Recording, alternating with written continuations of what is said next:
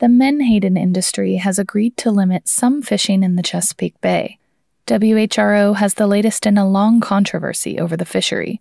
Sport fishers and environmental groups have been pushing to totally ban harvesting menhaden in the bay.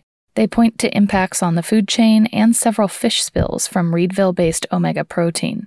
Last year, the Virginia Marine Resources Commission proposed a voluntary agreement with the industry instead of new regulations. Omega Protein just signed that agreement. They say they'll limit fishing within 1 mile of shoreline in some of Virginia's part of the bay, as well as on summer weekends and holidays. The agreement is not enforceable by the state.